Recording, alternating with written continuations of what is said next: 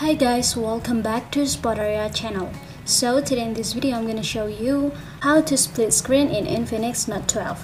But before you continue this video, as always I hope you like, comment and subscribe to support this channel, and don't forget to hit the notifications bell. So without any further ado, let's get started. Well guys, firstly here I'm going to choose the application first. For example, here I'm going to split screen my Google Maps like this.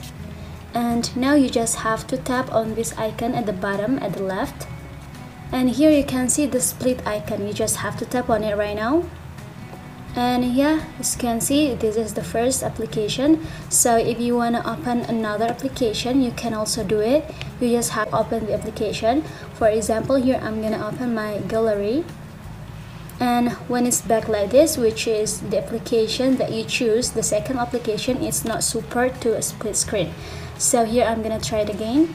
I'm gonna open my maps again and I'm gonna split it.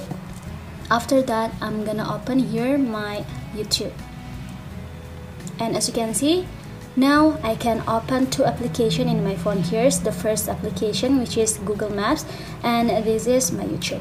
So yeah, just it guys. I think it's enough. Thanks for watching this video. I hope this video will help you. Don't forget to leave your comment in the column below. I'll see you soon in the next one, and good luck!